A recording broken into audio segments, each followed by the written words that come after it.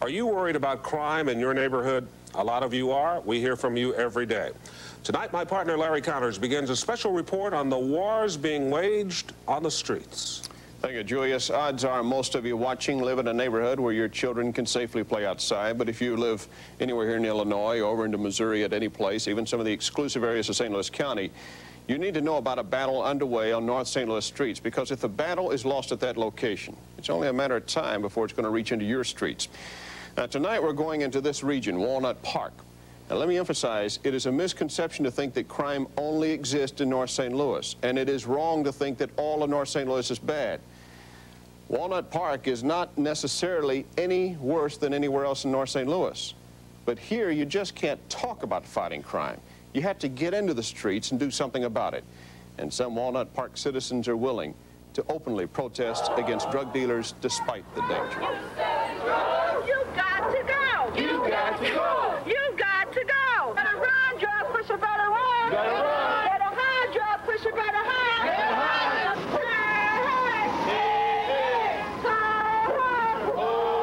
You selling drugs? You selling drugs? You got to go! You got to go! You have to go! You must go! It might be hard for you to really imagine just how much crime can be concentrated in one area. This is the Walnut Park neighborhood. 2 blocks that way, 2 blocks that way, 5 blocks over here, and 5 blocks over here. We're right in the center. And just in this one region, last year, 11 murders, 13 rapes, 250 assaults, and most of those involving pistols. Just right here.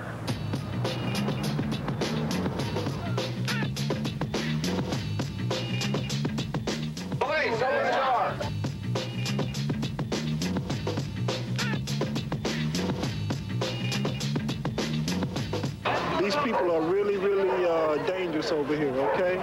So let's keep our focus.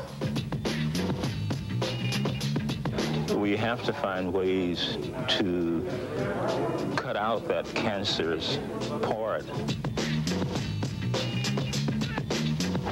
The neighborhood may be known for its crime, but it's also known for the kind of people that are here now who really do care about the neighborhood.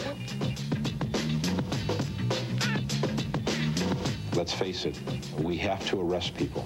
They violate the law, we must arrest them. That's our duty, and that's what we're paid to do. Wait a minute!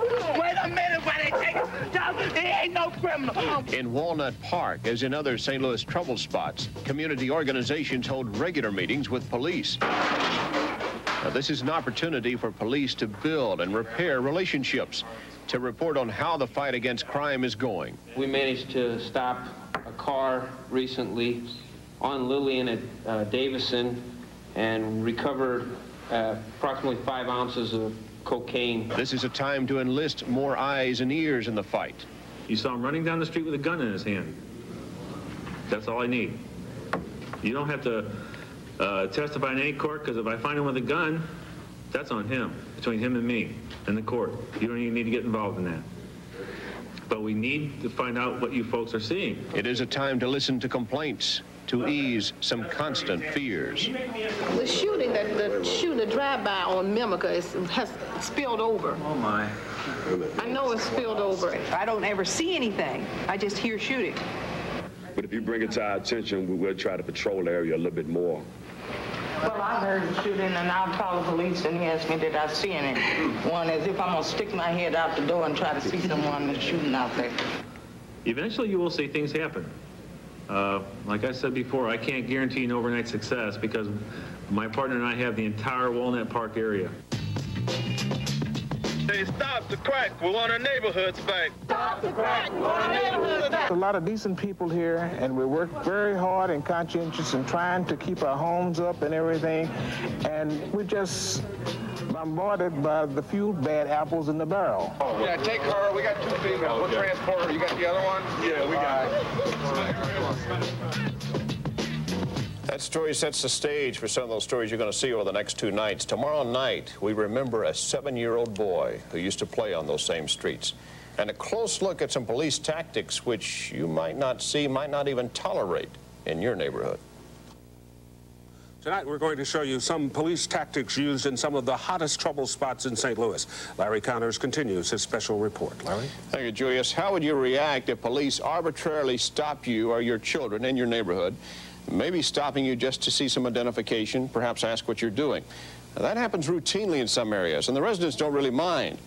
You might not accept these tactics in your neighborhood, but you probably don't live in the midst of crack houses and drive-by shootings.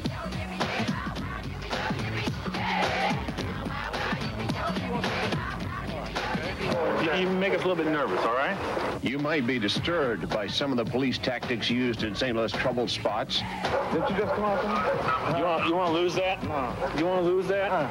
You want to do that again? Sorry, man. This does not mean constitutional rights are being violated, but it does mean on the front line, in the trenches, cops can't give an inch. Nothing on these streets is routine. Hey, dude, you got a driver's license? Hey, well, don't tell me what you're trying to do. I can see what you're trying to do. No contraband, no drugs, and nothing, guns in your car. You can look if you want. Oh, okay, thank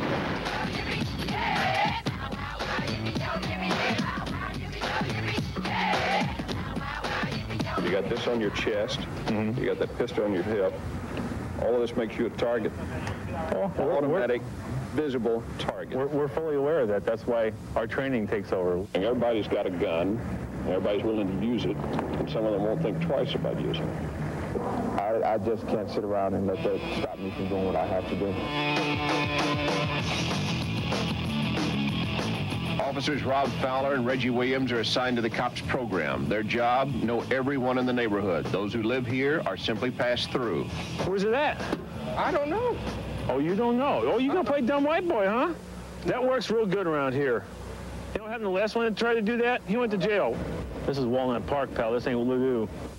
I still come back to, Rob, the fact that when you go home, sometimes you just feel like, I don't know what I did tonight. Well, I get to share my feelings with my wife, and I get to unload a little bit on her, and I never go right to sleep. It's always an unwinding period, and you can't let it bother you. It's like I said, every day is a new day.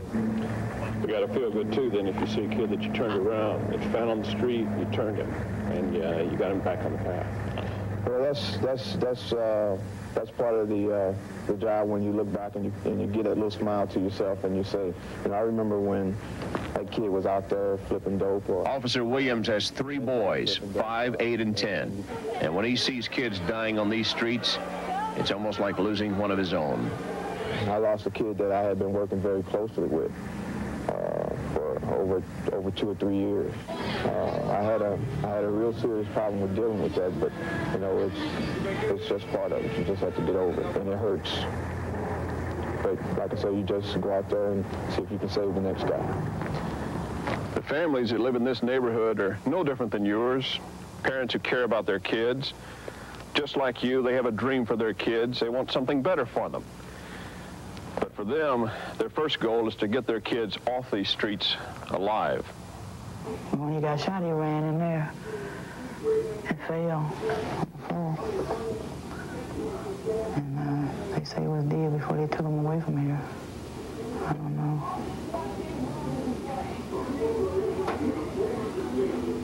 And the only thing that could have been on his mind was he was 8 years old. He was only 7. Emma Harrington is talking about her grandson. October 1991, Aaron was playing inside his house.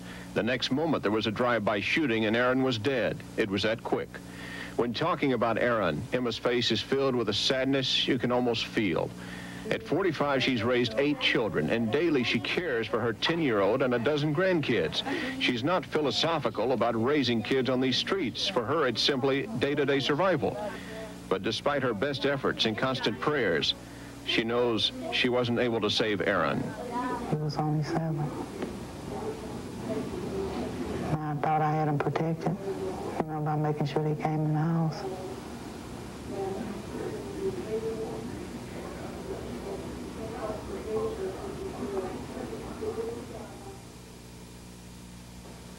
I don't want to leave you thinking that there is no hope in these neighborhoods. There is hope, so don't miss that part of the story tomorrow night. And while we were on the streets early one morning, we had what appeared to be some gang members, Bloods, drive up on us. That was interesting. That's also tomorrow night. At night, you kiss your kids goodnight, you put them in bed, but in some neighborhoods, parents kiss their kids goodnight and they put them on the floor to give them more protection in case there's a drive-by shooting. As one young woman said, gunfire is sometimes the lullaby of the night. For many of these children, there is no age of innocence. They are living in the middle of street wars. Many of these kids have seen blood on the asphalt. You don't have to be a psychiatrist to know how these young minds can be affected. A 16-year-old boy was shot in the back of his head about 3 blocks from here, and I noticed that there were a number of children standing around at that time who looked at the remains of this person, and they seemed to be unshaken. There was no emotion on their faces. Khatib Waheed is program director for a community project based out of the Walbridge School in St. Louis. Night and day, he works to save children, coordinating anti-drug marches, providing programs for children. Bring your knee up first. He knows if good does not fill these young minds, evil will. While your children go to sleep with sweet dreams, many of these kids go to sleep with visions of bodies on the streets of their neighborhoods. It begins to make you wonder, are children becoming conditioned to accept this kind of lifestyle? And if so, what does that say about our hopes for the future of a peaceful world if our future leaders are experiencing violence on a daily basis and learning to accept it?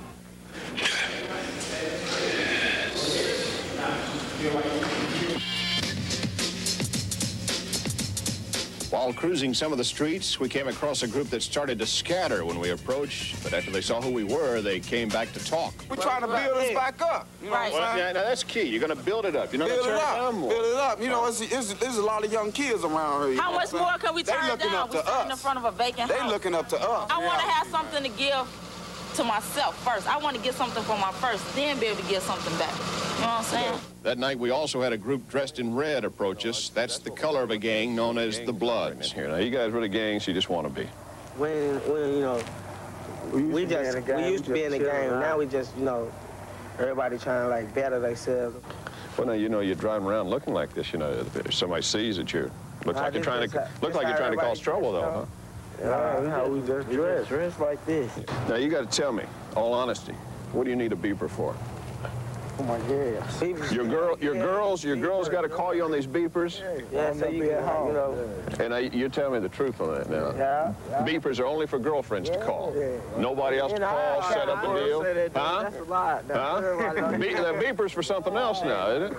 Yeah, they use it for something else too. You know what it's for. That same night, I also met 2 sisters and their 12-year-old friend. Their parents won't let them roam the streets at night. We try to stay out of these gangs. And, you know, if we stay in church and then we talk to our friends to make them want to come to church also. And the more we put in church, the less violence we have on the streets. A lot of kids your age don't see half of what you see, you know. Yeah. You're growing up pretty fast. Very. But our generation got to be the one to make the difference, though. Yeah. No matter what they go through, we still got to be the one to make that difference. You really believe that, don't you? Yeah. Mm-hmm. And you believe you can make a difference? Yeah.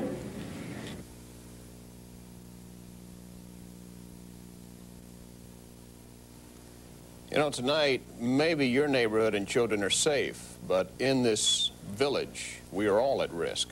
As that last young lady suggested, maybe the best weapon for neighborhoods under siege is hope. Well, that's certainly where it has to start. I think so. All right. Thank you, Larry, for bringing us up close and personal with the neighborhoods under